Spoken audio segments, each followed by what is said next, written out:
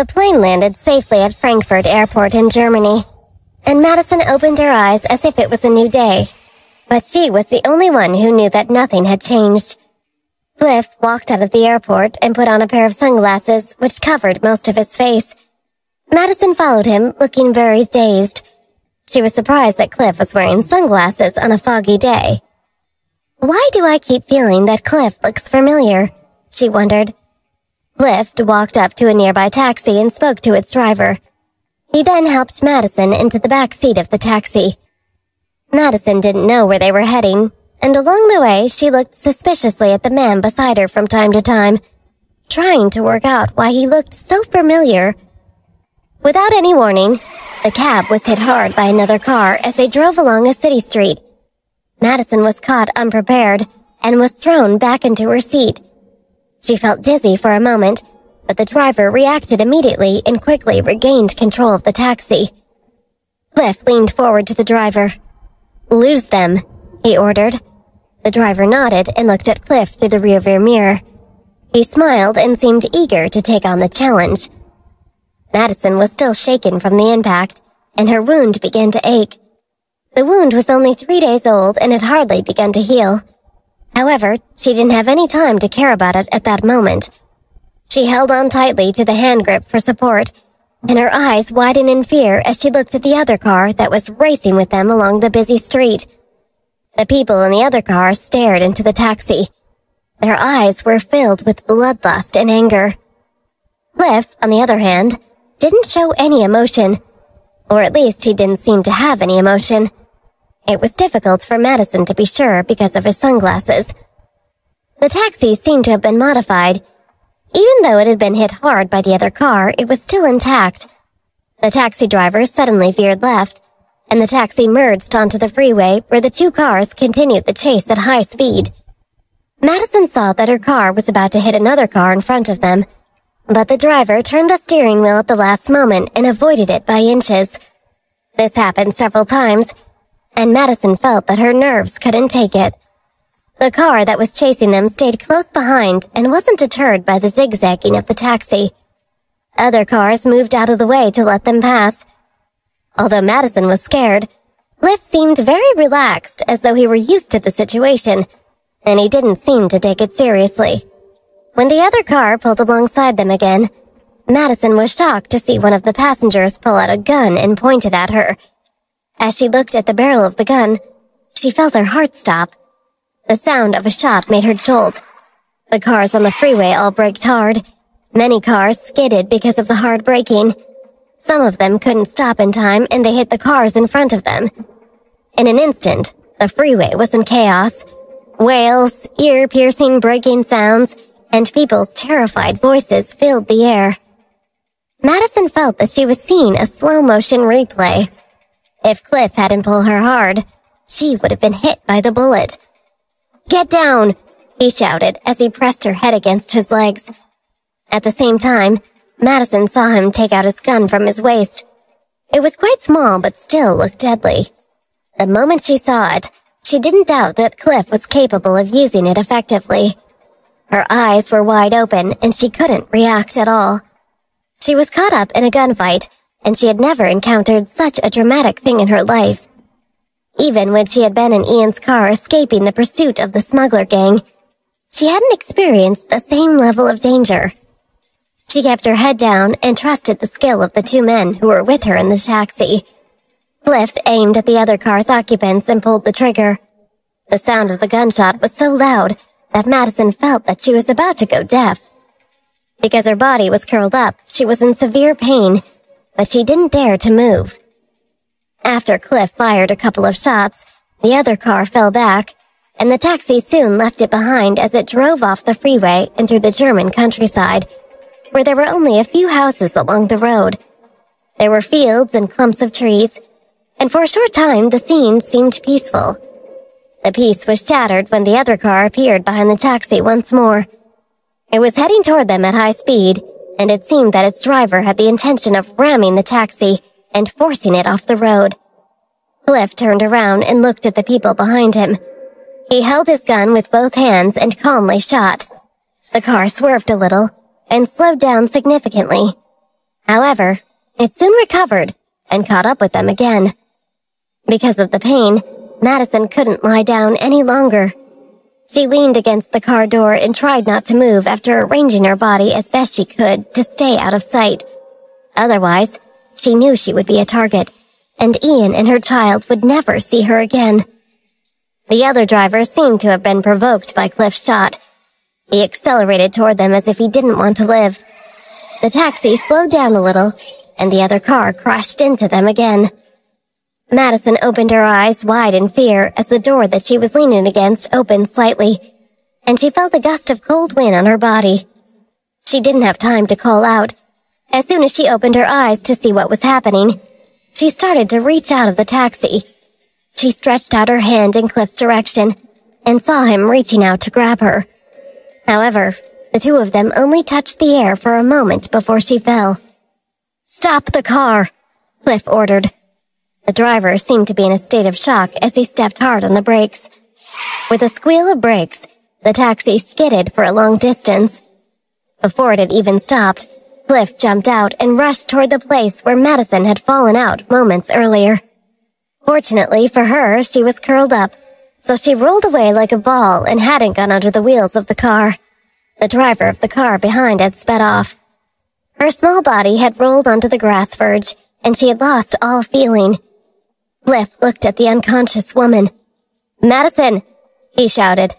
After making sure that there was no danger around, he had put down his gun and reached out to pick her up. He saw that there was blood in her hair as well as on her cheeks. "Madison!" he shouted again as he stared at her intensely. Madison's face tensed up as she became semi-conscious. She felt dizzy and didn't know who was calling her. She tried to open her eyes and saw that there was no car chasing her, and there were no guns. She only saw Cliff looking down at her. Seeing that she was conscious again, Cliff felt relieved and started to smile. Perhaps it was because of the injury, or perhaps it was because she was frightened. But all Madison could do was look straight into Cliff's eyes. At that moment, a lot of images flashed through her mind, which had almost stopped working. With a trembling voice, she asked, "Who are you?" Cliff's smile became slightly sinister as he pulled her into his arms and quietly said, "My name is Cliff, but I'm also Hades." With one sentence, Madison's entire world seemed to collapse. Cliff was Hades. She had seen Hades before and hadn't expected that the face under the mask would be so handsome and young. He was only in his 20s, and he was already one of the world's most wanted criminals. She wanted to break free from his embrace, but before she could free herself, her head touched something, and it was so painful that she almost lost her breath. His smile also disappeared at that moment, and he looked at her nervously. He held her tightly in his arms and stood up. He could see that her head was injured and she needed treatment, so he decided to take her to his base without delay.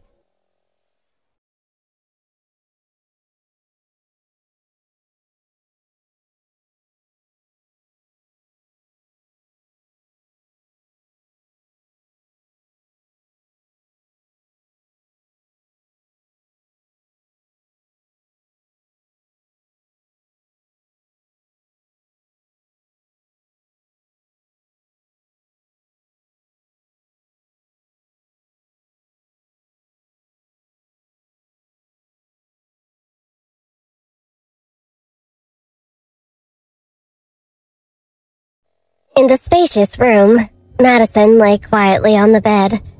The doctor and nurse were so busy that their feet hardly touched the ground. Near the window, Hades was holding a cigarette and sitting leisurely on a couch with his legs wide open. His evil eyes would occasionally sweep over Madison. Her pillow was covered in blood and looked alarming, but the medical practitioners weren't affected by it because they had seen injuries much worse than hers. After checking Madison thoroughly, the doctor, who was wearing a mask, walked up to Hades. "How's she doing?" Hades asked. "She's had a significant head injury, but she'll recover. There's a possibility that she will lose her memory, but other than that, she should be okay," the doctor announced. As the doctor finished speaking, Hades' eyes started burning as he looked at Madison. Good. I want her to lose her memory. She shouldn't remember anything, he declared. The doctor was slightly surprised, but just nodded and turned around to return to Madison. The door was pushed open, and the sound of high heels sounded in the room as Sue walked in with her arms crossed. Her eyes only paused on Madison for a moment before shifting away. It was as if she were a stranger. Hades looked at her, but didn't greet her. Sue sat down opposite him and asked, "Why did you bring her here? How can a woman who has been kicked out by the Weston family be of any use to you?" Hades looked at Madison, who was still unconscious, and he smiled. Madison had many uses for him. He had borrowed her to get close to the Lynch family as well as the Weston family. Now, he wanted to use her to get close to Shane. Standing up, he flicked his cigarette onto the floor and watched the smoke rise. He looked down at Sue and said, "You need to stay away from me after you finish your business. I don't like you, and I don't want to see you again." As he walked away, Sue turned around on the couch and looked at him. "Don't worry. I'll be out of your hair soon. Thanks for your help. I appreciate it," she replied with a smile. Hades didn't say a word.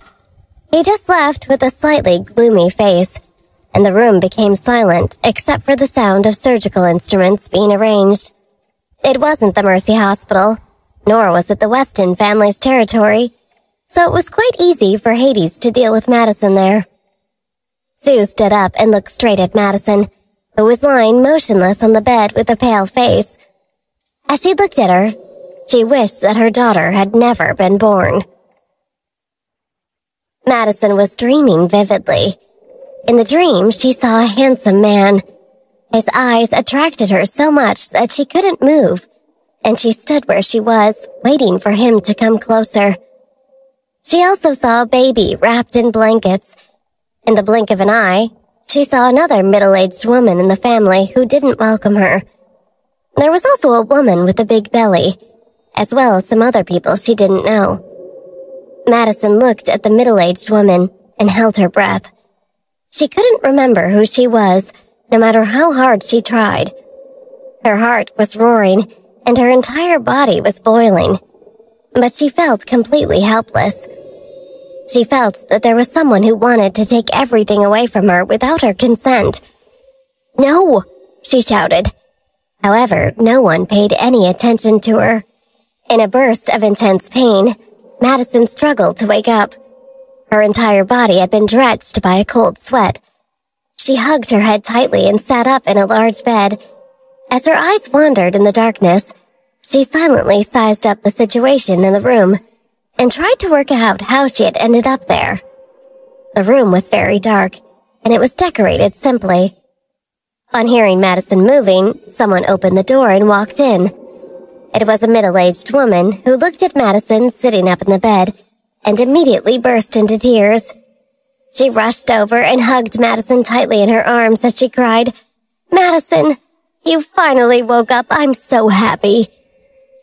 Madison was stunned as she looked at the woman in front of her, but she couldn't remember who she was.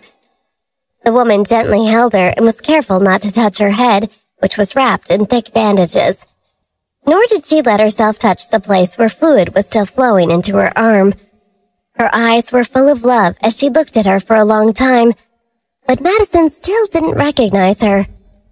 "I'm so glad that you're awake. I was so worried about you," the woman cried. "I think that your father must have been protecting you." Madison tried her best to make sense of what the woman was saying, but she couldn't remember anything. She opened her eyes widely and curiously looked at the woman who was holding her. She listened to her crying and laughing and tried to understand what she was saying as she spoke to herself, but she still couldn't find any trace of memory about her. After crying for a long time, the woman finally realized that Madison wasn't right. She wiped the tears away from her face and held Madison's thin, weak body as she said, "Don't you remember me, Madison? I'm your mother. We've been with each other for 23 years. You must remember me." No matter what the woman said, Madison didn't react at all. The woman saw that Madison didn't recognize her, and she started to cry again. She held her in her arms and asked, "Why did you get into a car accident? The doctor told me that I might have lost my memory, but I didn't believe him. But now it seems that he is right, and you've forgotten about me." Madison frowned slightly and tried to remember where she had been before she had become unconscious, but she was unable to recall anything. The woman cried for a long time before she tried to calm her emotions. "You are called Madison, and you're my daughter. Your father passed away when you were 3 years old, and I brought you up alone. A few days ago, you went out to work and got into a car accident, and you didn't wake up until today." Madison tried her best to absorb the information, but she didn't have any recollection of it. "I'm your mother, so from now on, you don't need to be afraid because I'll protect you," the woman continued. As she spoke, she pulled Madison into her embrace. A week later, Madison got out of bed. She looked in a mirror and saw that the gauze had been removed from her head, and a deep mark was visible through her hair. She tidied her hair to cover the wound. She then walked around the room, examining everything inside it. It was the first time that she had begun to walk in her brand new world. From what the woman had said, she understood that her name was Madison, and she was 23 years old, and about to turn 24. She had suffered a car accident when she had gone to work a while earlier, which had caused her to lose her memory. Her father's surname was Greenwald, and he was no longer alive. As she became accustomed to her new environment, Madison remained cautious toward everything around her. It was as if she feared that she would encounter a setback if she were not vigilant enough. Even when facing her so-called mother, she felt the same. Gradually, she realized that her mother knew her very well. She knew that she loved to eat mango and that she liked dogs and drawing. All of this began the process whereby Madison slowly began to accept the woman and trust her. The mother acted like a person who cherished her. Every day, she did what she could to help her recover her strength. Even though Madison had been lying in bed for a long time due to her sickness, she didn't seem to be weak. As the days passed, the two of them quietly lived their lives together, while Madison remained in isolation from the outside world. Every day when her mother went out to work, Madison would stay at home and watch over the house. She would feed the chickens and a pet rabbit, and she would even look after a big husky. According to her mother, the name of the dog was Joker. Whenever Joker saw Madison, he became very excited and would stay by her side. She would often sit with him at the front door of the house. The town was very small, and people often walked past the house. As they passed, some of the people would stare at Madison. Some townspeople greeted her. However, nobody approached her because Joker would bark at anyone who stopped. As they sat at the door of the house one snowy day, Joker placed his large head on Madison's lap and allowed her to stroke him as she pleased. Occasionally, he would let out a few sighs. Madison looked up at the darkening sky and became lost in thought. She had been there for a long time, but she still didn't have any sense of belonging. It was only when her mother was at home that she felt slightly less lost. She looked at the house behind her and frowned. Is this place home? I still don't have any memories of it. There's nothing about the place that seems familiar, she thought. She went inside and watched TV, which she often did to pass the time away. It was a way of helping her to recover her memories. She noticed that whenever she watched TV, she felt familiar with the clothing of many celebrities. She seemed to know what brand they were wearing. When she saw some commercials, she felt that they were so familiar that it was as if she had been involved in the production process before. On that particular day, she watched a travel show about Germany. As she saw images of one of the locations there, Madison's body suddenly tensed up.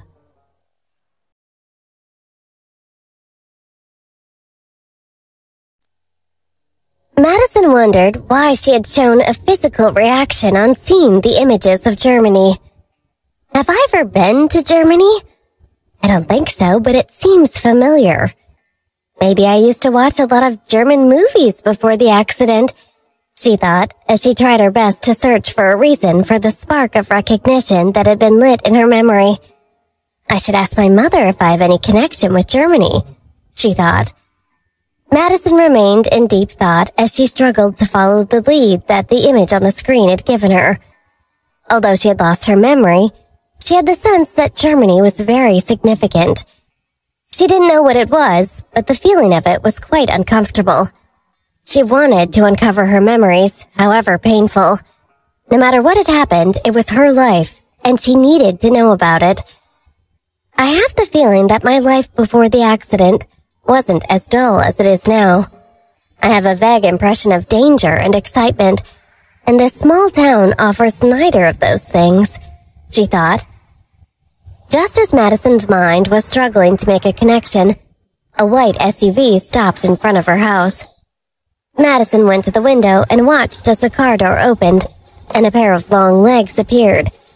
There was a crunching sound as the person stepped out onto the snow. She then saw a man with a friendly smile standing by the car and looking at her. His long, dark blue overcoat was wrapped tightly around him to protect him from the chilly wind. When Joker joined Madison at the window and saw the man walking up the pathway, he unusually dropped his fierce look and slightly tilted his head before going back to lie down in front of the fireplace, where he curled up into a ball. His big eyes continued to stare at Madison. Shane walked up to the window and said, "Madison." Madison looked at the man and was completely dumbfounded. She didn't know who he was, but she instinctively turned to go to the front door. Who is this guy? He seems to know me, and Joker doesn't seem to mind him being here, so maybe he's been here before. If he were dangerous, Joker would bark at him, she thought. She glanced at the large dog before leaving the living room. Usually, he scared people when they so much as dared to stop for a moment on the sidewalk outside their house. Now he was happily dozing in front of the fire as if he knew that the man wouldn't hurt her. Madison's brows were tightly knitted as she opened the door and leaned out to look at the man. As he walked from the window to the open door, his smile became gentler and more loving. Madison looked at him and she tried to relax, hoping that by being at ease she would allow any dormant memories of him to awaken. When he reached the door, he looked down at her and said, "It's so good to see you again." His voice was so warm that it seemed like it would melt the snow that lay around the house. "I'm Mr. Crawford. Shane. Do you remember me?" Madison didn't have any reaction to his name, although she had a feeling that it was significant in some way. Shane didn't know how to describe his feelings as he watched her struggle to remember him. In the end, he couldn't maintain his restrained attitude, and he hugged her tightly. The strength of his hug continued to increase, as if he needed to hold her so tightly to stop her from disappearing. "Madison, come with me. I'll take you home," he offered. Before she could reply, her mother appeared.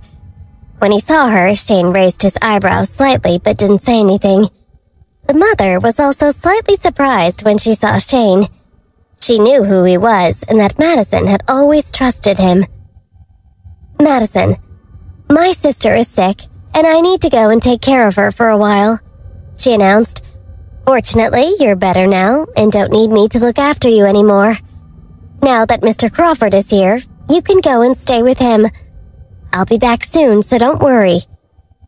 Madison was surprised that she was letting her go with a stranger so easily. The mother then walked away from them and got into her car. Before closing the door, she waved at Madison and blew her a kiss. Her swift disappearance made Madison frown slightly. "Is she my mother?" she asked. Shane looked at her with some surprise. After losing her memory, she had become very different in some ways. The former Madison had been so kind that it had sometimes made people feel irritated with her. She had been kind to anyone without any care about her situation. She hadn't even been wary of those who were unkind to her, and she had rarely doubted others. However, as far as he knew, The first person that Madison had encountered after losing her memory was the woman who had just left, and Madison seemed to be suspicious of her. Because of her question, Shane could see the changes in Madison. After losing her memory, she seemed to have grown up.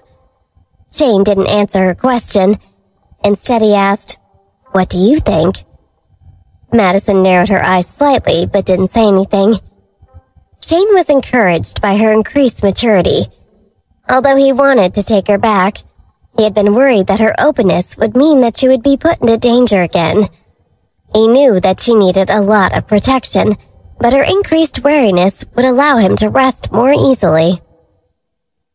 After being taken away by Shane, Madison didn't see the so-called mother again. Shane took her to a small apartment where she lived alone under his supervision. After Madison had left the city, he had used the Crawford family's contacts as well as Interpol to search for her. Ian had also secretly used all his resources to search for her in Germany. However, Shane had been more successful than Ian because he was more highly trained at searching for people. Even with his superior skills and resources, it had still taken him several months to discover Madison's location. After quietly staying in the apartment for 2 days, Shane told her about her expertise and even helped her in finding a job. He wanted her to be independent and strong. At the same time, he held back from telling her all the details of her background, fearing that it would be too much for her to bear until she was stronger. He also feared for her safety. The people in the city had been fascinated by Madison's disappearance for a while, but the news of it was replaced by the revelation that Diana had died. Diana's sudden death shocked the city. Edward and Olivia had quickly taken her place at the head of the family.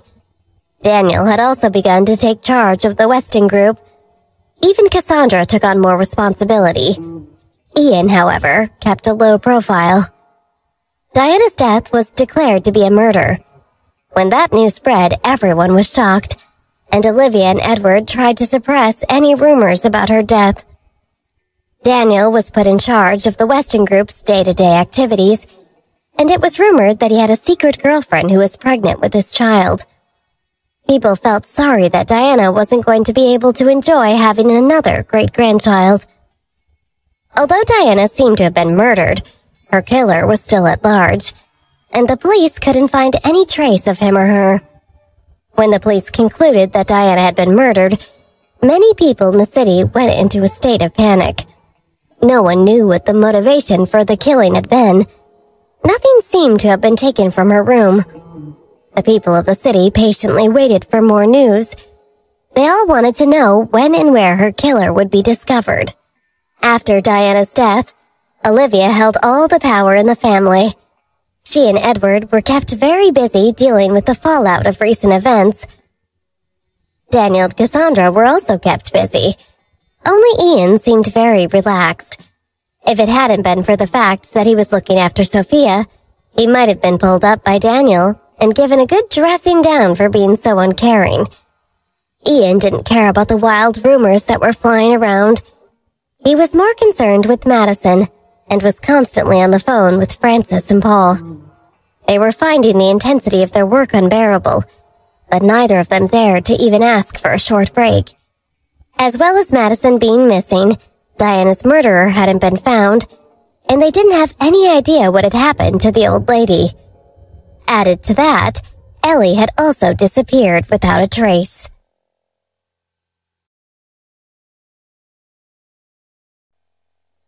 While Ian was quietly paying close attention to the Weston Group's share price, the comments on the online forums got nastier. I heard that Diana once loved her grandson Ian. It now looks like her love wasn't reciprocated.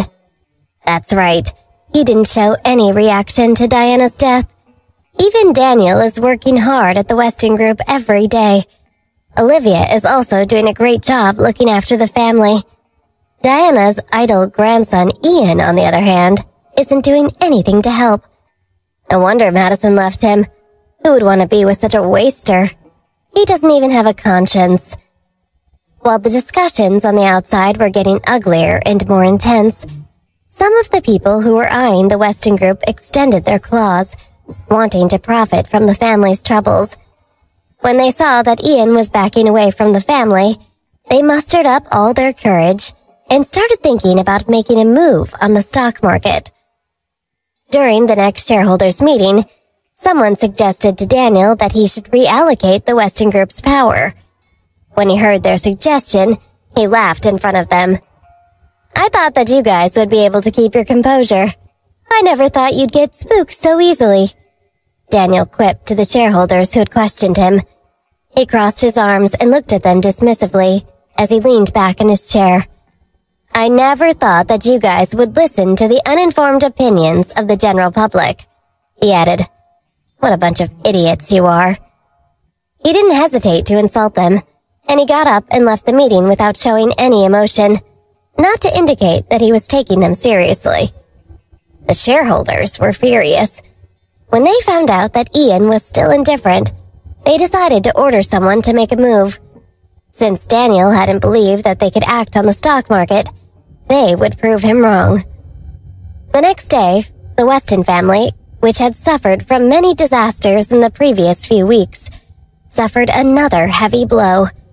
The value of their company's stock fell dramatically, and almost 2/3 of the value of the Weston Group was wiped out in an instant. Even so, the Weston family still didn't react. The other shareholders became very angry at their lack of action and started to threaten the Westons. Later that day, Daniel and Cassandra were present at a huge banquet. The moment they arrived, they stunned everyone with their apparent indifference to their company's troubles. Daniel nonchalantly sipped a glass of champagne, while a group of disgruntled shareholders gathered around the couple. "Why are you looking so pleased with yourself?" complained one of them. "Without Diana, your family is falling apart." Several other shareholders then joined in. "You're just a bunch of immature brats, trying to control the Weston Group but failing spectacularly. It's okay for you guys because you probably have lots of other assets. I'm not so lucky because all my money is invested in the Weston Group, so I stand to lose everything. I'm surprised that Olivia hasn't stepped in by now. I used to think she would be a safe pair of hands, but now I can see that Diana was the only one of you with any sense."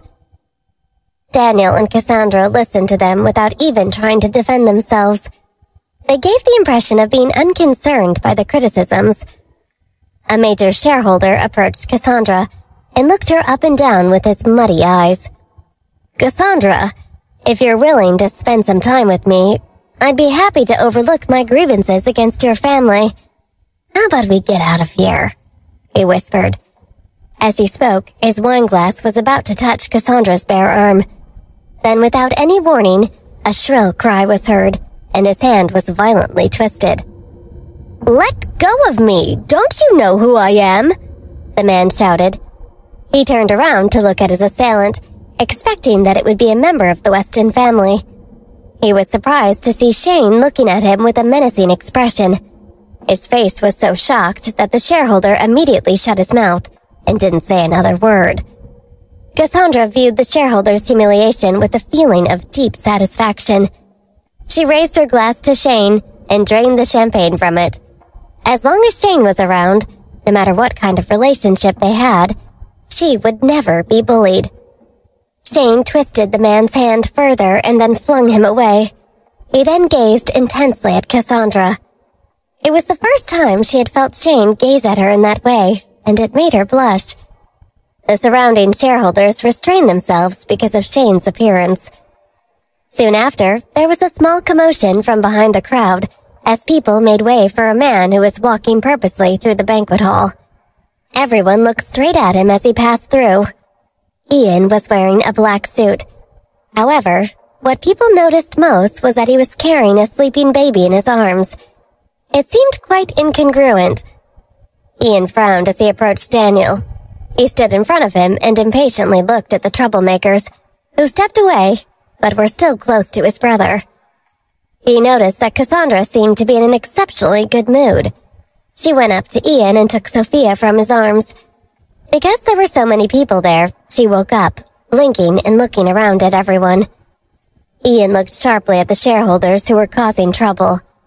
He was in no mood for their complaints. No matter how many people he had sent to look for Madison, they hadn't been able to find her, and it was driving him crazy. Diana's death had already depressed his spirits. Even though Diana had opposed him and Madison, he knew that her love for him had been genuine. He took a glass of champagne from a passing waiter and gulped it down. He looked cool, but he wasn't in a good mood. "I'm looking forward to seeing your expressions a few seconds from now," he said to the shareholders. Before they could react to his words, they heard their phones ringing. They each answered the call, and they were devastated by what they had heard. Some of them couldn't even hold onto their phones, and they dropped them onto the floor. The man who had just been taught a lesson by Shane collapsed. The shareholders had all tried to profit from the volatility of the Weston Group shares. When they had seen that the share price was particularly low, they used all their assets to go long on the Weston Group. However, the price had moved against them, and they had all received margin calls forcing them to sell most of their shares to prevent them from being liquidated. The Weston family had been taking advantage of the opportunity to buy their shares at a bargain price and had immediately seen a big profit. "You crooks have trussed us up like turkeys," one of the shareholders shouted at Ian. Ian said coolly, "You guys made the wrong call. It's nothing to do with us." None of them believed him. Ian had warned them that they were about to receive a shock, so they expected that he had manipulated the market in some way. "You won't get away with this," one of them shouted at Ian. "Go tell it to the SEC, see if I care," Ian said dismissively. He was completely confident that he had covered his tracks. He didn't feel the slightest bit guilty about what he had done, because he knew that the shareholders had been trying to flee his family. The news of the Westons' change of fortune spread like a gust of wind. Many people were jealous that the Westons had made such a killing. Others saw it as a reminder that they should never challenge the powerful Weston family. In the course of the evening, the Westons regained their position as the preeminent force in the city. Daniel looked proudly at the angry shareholders and said disdainfully, "As the Chinese say, a lean camel is bigger than a horse. Even though we suffered a setback, our resources remained huge, and you guys were no match for us. Learn from your mistakes and don't try to get the better of us again." One of the shareholders, who couldn't figure out what had happened, went crazy and tried to snatch Sophia from Cassandra. However, before he could touch the child, Ian stood up and grabbed the man's collar. Ian's expression was so frightening that the man froze. I'm sorry, I don't know what came over me," the man stammered. "Get out of here, and don't let me see you ever again," Ian snarled, pushing the man away. He stumbled and fell to the floor, then quickly recovered and headed toward the exit without looking back. Seeing how Ian had dealt with the man, the other shareholders all took a step back, not daring to offend the powerful and unpredictable Weston. The news about how Ian had protected his daughter spread like wildfire. Someone tried to use Ian's daughter to threaten him, but got humiliated. What an idiot. Didn't that guy realize that the Westons are untouchable? Ian didn't hit the guy, but the look on his face made the man pee himself. Ian picked up Sophia, who was unaware of the drama that had been playing around her. She only saw Ian's gentle smile. His persona had changed from a few moments earlier, and he looked like a different person. It had been a big evening for the Weston family. Their power and influence had been consolidated, and their little princess was mentioned by many people. There had been a lot of stories about her, but very few people had seen the cute little girl.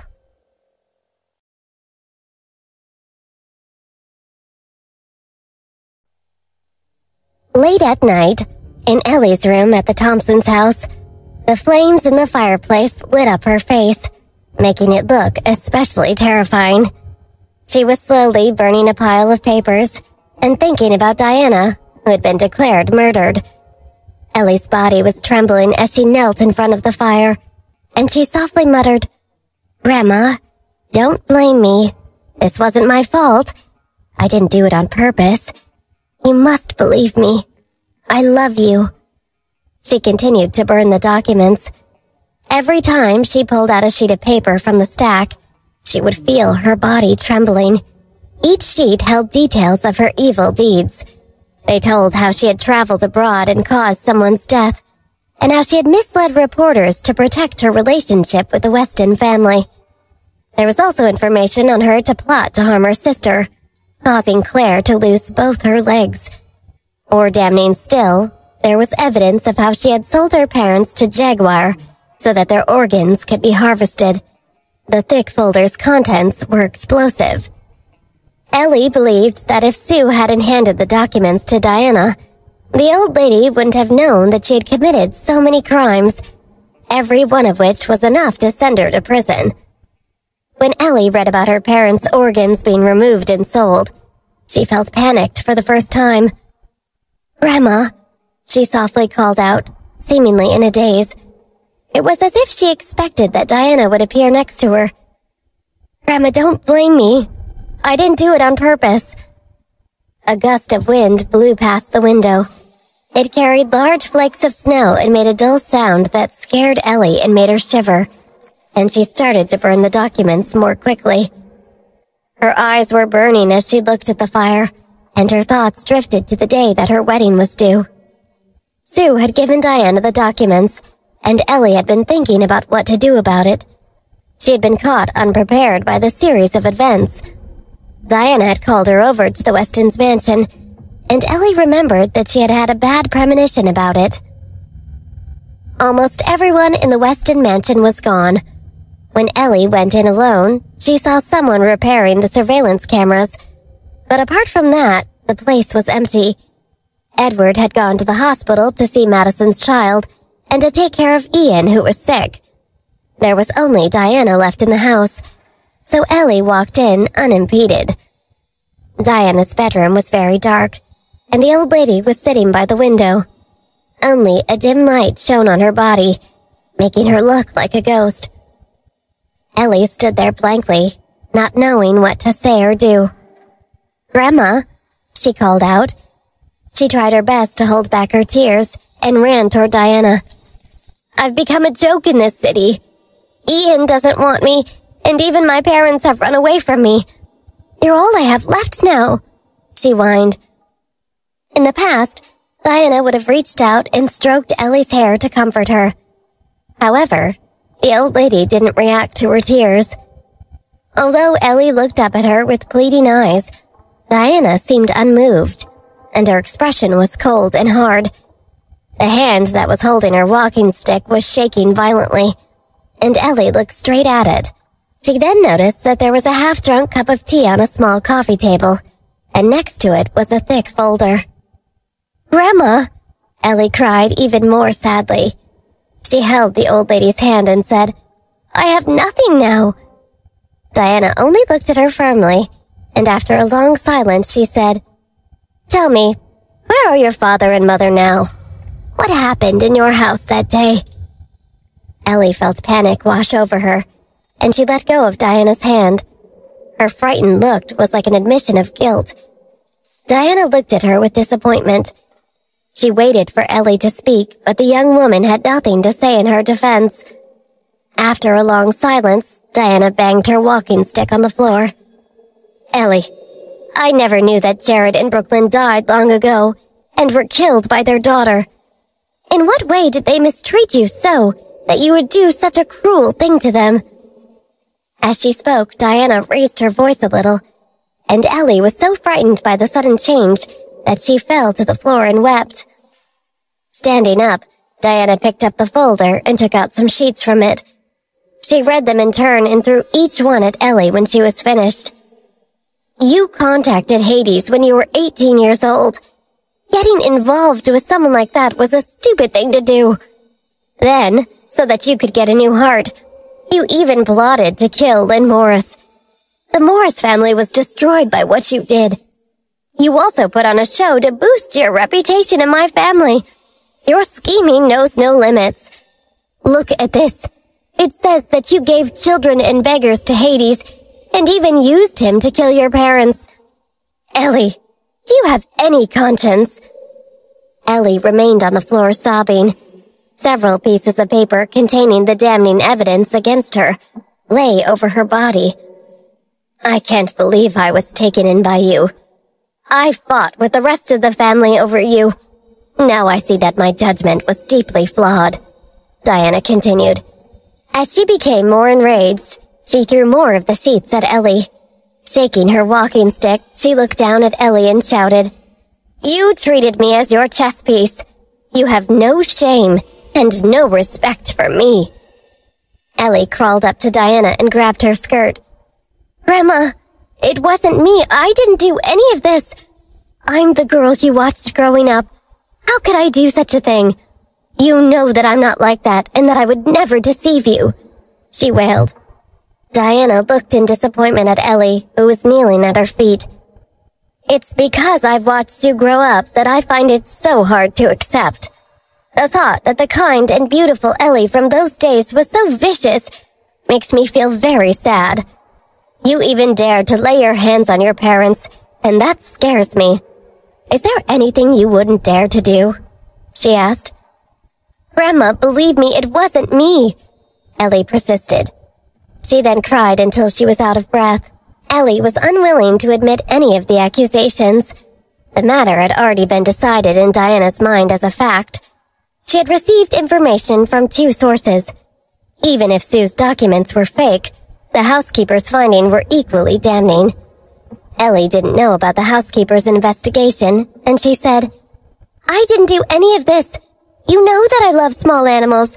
I cherish life, so how could I do such a thing? This information is all lies." "Shut up," Diana shouted, as she banged her stick down hard onto the floor. "I was fooled by your superficial skills.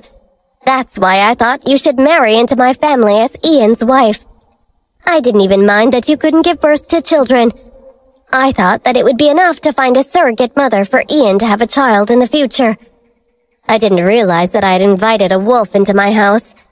Did you plan to kill me too, once I'd served my purpose?" Ellie was so shocked that she fell at Diana's feet. "I would never want to harm you or anyone," she bawled. The anger in Diana's heart exploded. She was filled with pain and disappointment, and she couldn't hide her disgust toward Ellie.